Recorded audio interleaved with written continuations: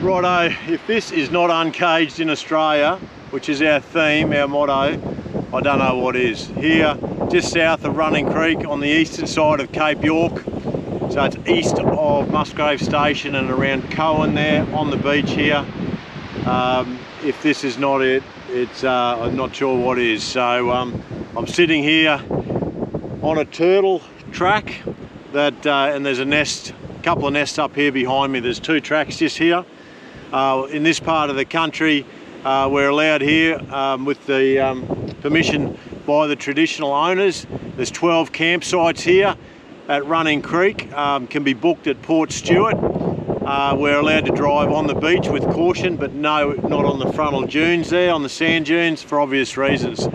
There's two fresh turtle nests here, with a bit of sign of some others here. So we actually had 6 little turtles come into our camp last night. We're only camped about 50 metres off the beach, so yeah, that was pretty sensational as well. So yeah, Uncaged in Australia, getting out of your day-to-day routine and getting out and experiencing this sort of stuff. It can be done, it can be booked by the white fella, and up in these parts of the world, in this part of the world, you don't have to specifically know a traditional owner, but it is handy, and that's how we originally got here with some friends of ours as well. So yeah, come up here, but you can book these 12 campsites through the Port Stewart Ranger Station. There's an excellent museum there as well, with some really good history of the Indigenous in this area. So yeah, I can understand. I can definitely understand the beauty